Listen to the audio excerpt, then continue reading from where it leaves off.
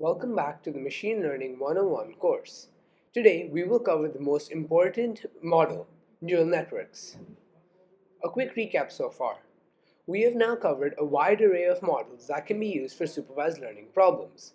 We learned about Naive Bayes and SVMs in the last lesson. We discussed the movie review sentiment prediction task as a text classification problem.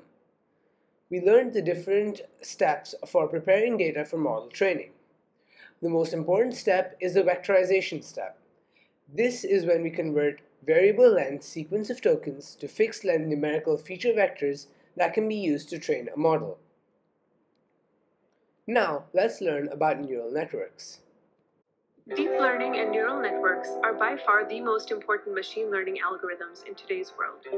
They power everything from environment perception for self-driving cars to voice assistance and speech translation. In this video, we're going to learn how these models work. The problem of supervised learning can also be expressed as the problem of function approximation, or curve fitting. Many times, the functions that interest us are way more complicated. For example, a function that takes in English sentences and outputs French translations. There.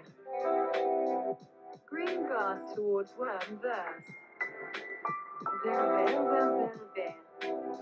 We need to use a model that has a lot of expressiveness, or the ability to express a wide range of functions, especially complex ones. An increasingly popular set of models that can fit complex functions are neural networks.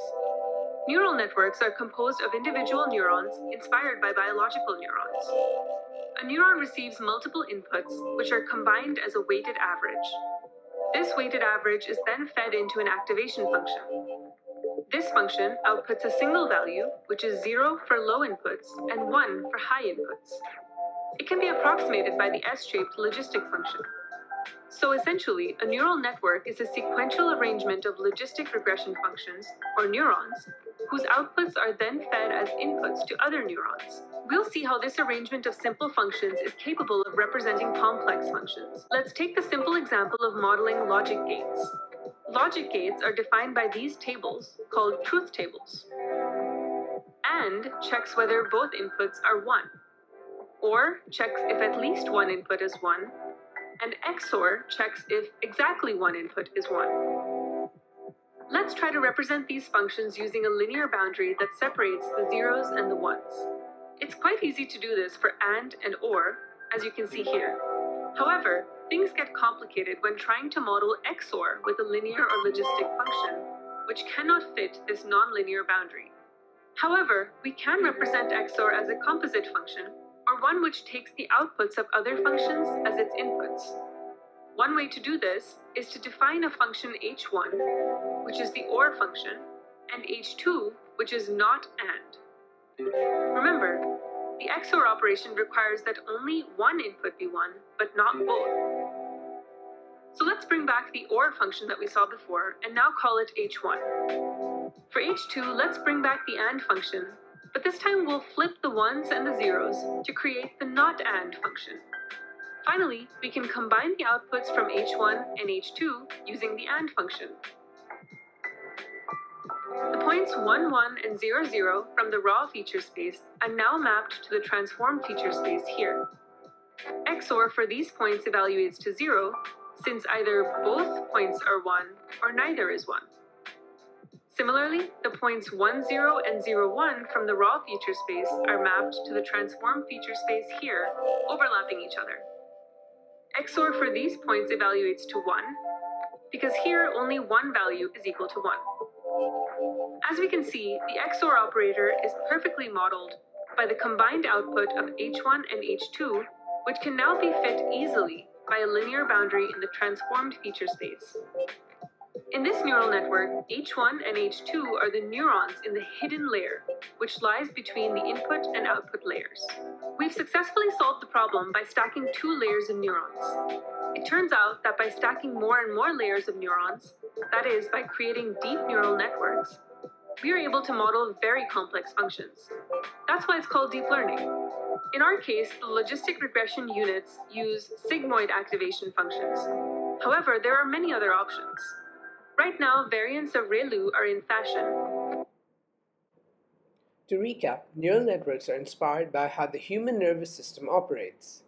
Neural networks consist of hidden layers of neurons, such that each neuron is like a tiny model in and of itself, very similar to the logistic regression models we learned about earlier.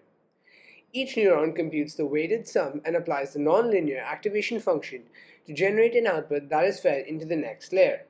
Remember, the video focused on sigmoid as the activation function, but others like ReLU and TANH are also commonly used. The output of the final layer is used as the model prediction.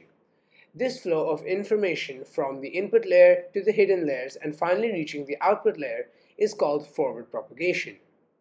Simple neural networks have a single hidden layer and a small number of hidden neurons. As the number of hidden layers increase and the number of neurons per layer grows, we step into the realm of deep neural networks. In case of regression problems, the output node simply computes the weighted sum of the inputs, and that is used as the model prediction, just like linear regression. In case of binary classification, the output node acts like a logistic regression model and applies sigmoid activation function to the weighted sum in order to predict class probability. The more interesting case is multi-class classification. In this case, the output layer has multiple neurons, one per class. For example, in here, we have 5 classes, hence 5 neurons in the output layer. After each neuron computes the weighted sum, the softmax activation function is applied. Softmax activation converts independently computed weighted sums into relative probabilities such that the sum of probabilities is 1. The final prediction is the class with the highest relative probability, for example, the second class with a probability of 0.9 in the example over here. Now let's understand how a neural network actually learns. The same concepts of a cost function and the gradient descent algorithm also apply for neural networks. First, we initialize the model parameters randomly and use forward propagation to compute the output. Based on the output, we calculate the cost function. Then, we use gradient descent to compute the adjustments we need to make in order to reduce the output error. Now, the key difference here is that in case of neural networks, this output was produced by a sequence of computations. Hence, even the error needs to be backpropagated across all these layers, all the way back to the first set of weights that acts on the input layer. We repeat these steps of forward propagation and backward propagation to adjust the weights across all layers until we are satisfied with the cost. A neural network where a neuron is connected to all other neurons in the next layer is called a fully connected neural network. This is what we refer to when we use the term artificial neural network, or ANN. Here is an example of a very simple ANN that only has 2 input features, a single hidden layer with 3 neurons, and a single output node. Together, this ANN has 11 parameters, that is, weights and biases, to learn. The number of parameters grows exponentially as the number of neurons and the number of hidden layers increases. Once this number is huge, let's say more than 1 million, we enter the realm of deep learning. The power of these models lie in the flexibility they provide. We can create many different architectures, as we will see in the subsequent lessons. The problem for this week's hands-on exercise is the same. Identify whether a movie review is positive or negative. We will use neural networks to tackle this problem and compare their performance to SVM and random forest, the model we used last time. To try using neural networks for another problem, check out this lesson's problem.md file. It looks at the same spam filtration problem, but this time with neural networks. You can also watch these videos to learn more about backward propagation and the use of neural networks for text-related problems. Now, we are done covering all the important supervised learning algorithms. We have also seen how to apply machine learning for unstructured text data. In the next lesson, we will look at another type of unstructured data, images. We will understand the limitations of ANNs for computer vision problems and learn about CNNs, the most commonly used deep learning algorithm for tasks involving images.